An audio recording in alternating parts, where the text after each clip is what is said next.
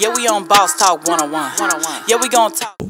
Was you around when, cause K Breezy was on here, and she alluded to the fact that Mo3 called her and signed her. At the time, Mo3 was the hottest rapper at the time. Yeah. I sent it to him. As soon as I sent it to him, he DM'd me. He was like, "Hey, I want to sign you."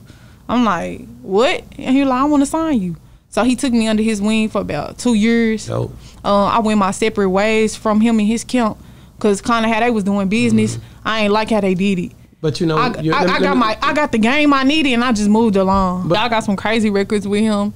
We did drop one record that was on his album. It was called Gangsta Love 2. The song was called Drunk Love or Drunk Sex. It was called Drunk Sex. Was it good? Did you like it? Yeah, it was cool. It was like one of my first times in the studio with him, and especially learning like this singing shit, like with auto-tune and my melody. Yeah, he taught me a lot of that. I learned a lot. I picked up a lot of that from him.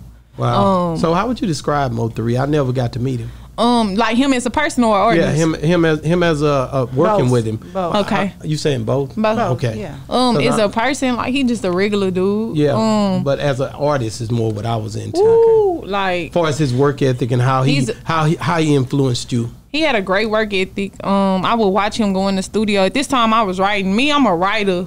I don't know. I like writing stuff down too because it's kind of therapeutic in a sense.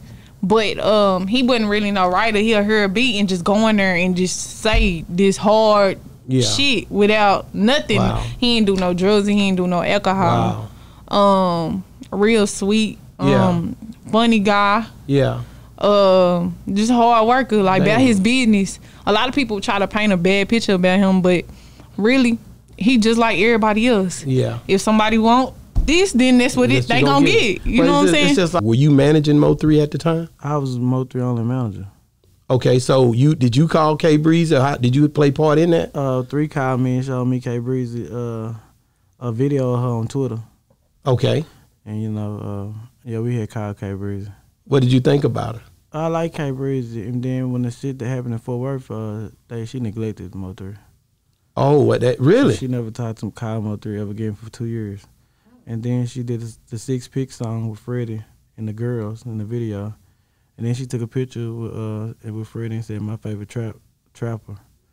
And 3 was like, man, that kind of hurt 3. So that was around the same time that everything was going down. Yeah. Then she made another post on Facebook that 3 was aware about, and you know he was like, it kind of hurt him. So then she just came out the blue.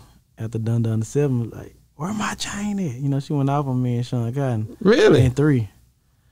You know. Wow. So, could y'all ever work together again? It's done. Couldn't work with her no more. Yeah, I already see somebody that you could tell by somebody. Man, people can change though, man. I don't want to. You can't put people in a box to where they can't get out that box, man. No, you already just see it though. You know, you already see people personality. This is some rap shit. So you allow some rap shit get in your head like that or things like that when we ain't did nothing but help her. I was paying for studio time out of my pocket. And, you know, 3 was giving her some studio time and giving her game. And, you know, when it's time for shows, come on, K Breezy, you know what I'm saying? Or when 3 did have a show and we was throwing it ourselves, you know, I put his artists on there and pay them.